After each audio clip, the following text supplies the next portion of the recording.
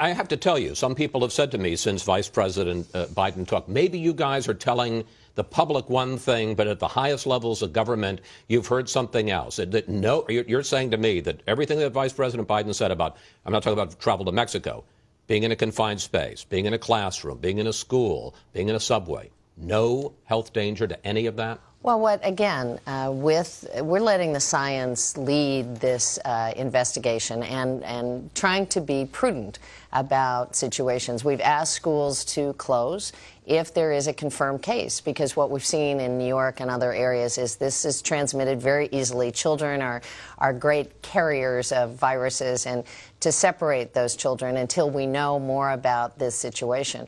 So there is some specific health advisory, but it certainly is not don't get on a plane, don't get on a train, don't get on a subway. And as I say in my own family, we got lots of travelers today, and we're continuing to do that. So why would the Vice President tell his family that? Are we to believe that the Vice President of the United States is a crackpot?